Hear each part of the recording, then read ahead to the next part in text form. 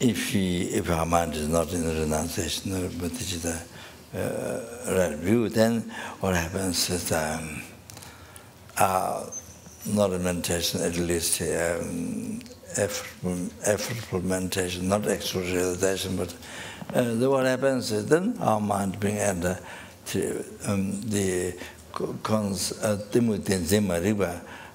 ignorance holding the as truth existence, then being under control of that, and then the three-person mantra is then constantly we create samsara, we start samsara, we initiate samsara, we create samsara, 1 day, 1 hour, minute. So, as I mentioned before, so many times we create samsara, we create samsara, begin samsara. So, the 12 we start. So in 1 day, even 1 hour, even 1 minute. So endless. Then you see endless samsara. So you have to suffer all this. So therefore, we need to practice Dhamma, the renunciation, to samsara, realizing only nature of suffering, like like being in the midst of the fire, amidst fire. Then there's a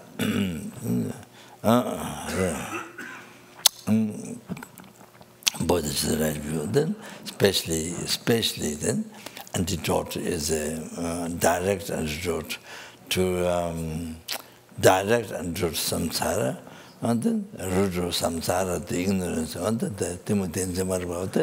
that is the wisdom realizing emptiness.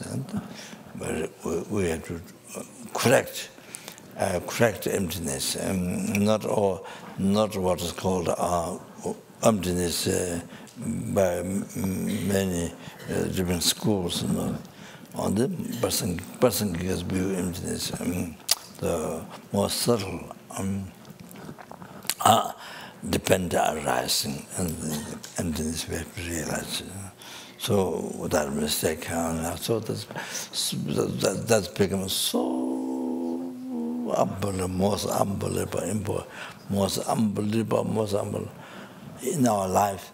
The practice of three-person path, Lamrim, three-person path is the most important than job, money, and anything else in our life. The most important. So all of them.